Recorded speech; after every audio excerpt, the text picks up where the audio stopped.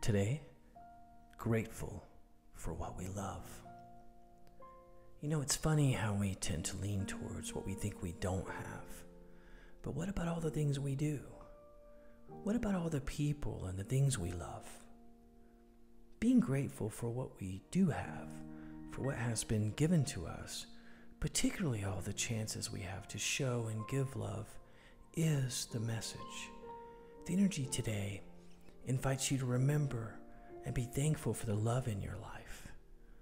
If you're challenged in feeling this right now, make a list of all the things in your life that brings you moments of happiness and peace. These are products of love.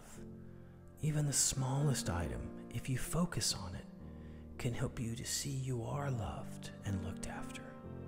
We just get lost sometimes and forget. Go ahead and set your intentions now. Much